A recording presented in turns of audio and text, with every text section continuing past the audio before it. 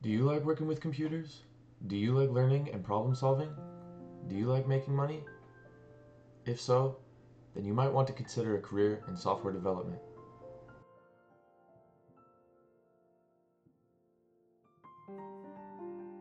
A career in software development allows you to solve problems on a day-to-day basis, which can feel really rewarding. Additionally, due to the rapid evolution of technology, a career in software development will give you the opportunity to constantly be learning new things.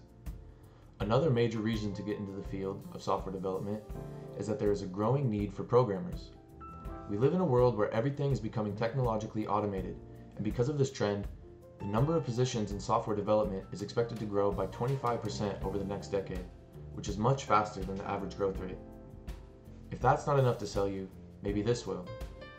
As of November 23, 2022, Salary.com claims that the average salary of a software developer is $105,522 per year. Other sources put this average as high as $120,000 per year.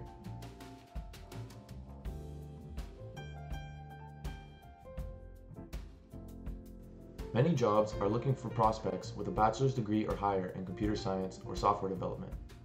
Although Highline College does not offer either of those, they do have 2-year transfer degrees that will get you prepared to move on to your final 2 years of education. The benefit of this is getting a great education at a much more affordable price. Additionally, Highline College offers short certificates in both front-end and back-end development.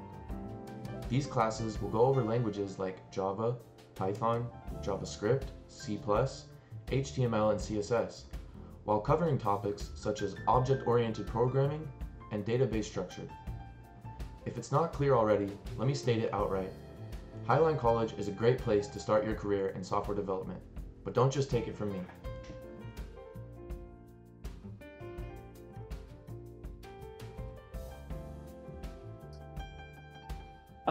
What do I like most about it? What I like most about it is that Highline specializes in information security, and that's my favorite thing in the world. And that's actually a very uncommon thing for higher education in general, particularly at community colleges. So we have this established cybersecurity program I call information security. And it's, I think, pretty unique.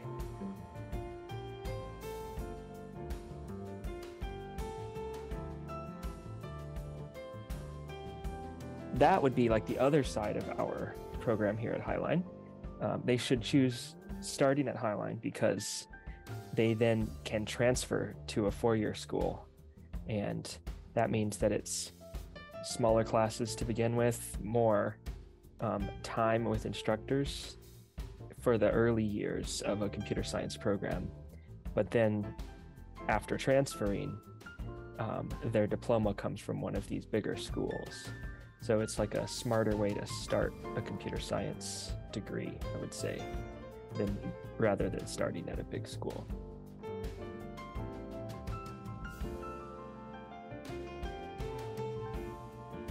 I'd say don't focus on languages, focus on how computers work, because you always learn whatever language is appropriate for whatever task you're working on. So like a programming language is not like a human language. It's not like useful to talk to other people. It's just a tool you might use to implement something. So depending on where you end up working, they would have all kinds of different projects, and you might end up using a language that you've never used before. So you have to become good at like learning languages.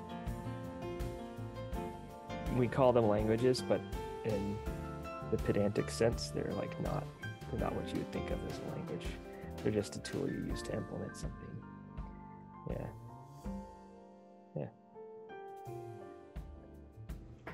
Although a bachelor's degree will give you the best chance at landing a position in software development, there are alternative routes.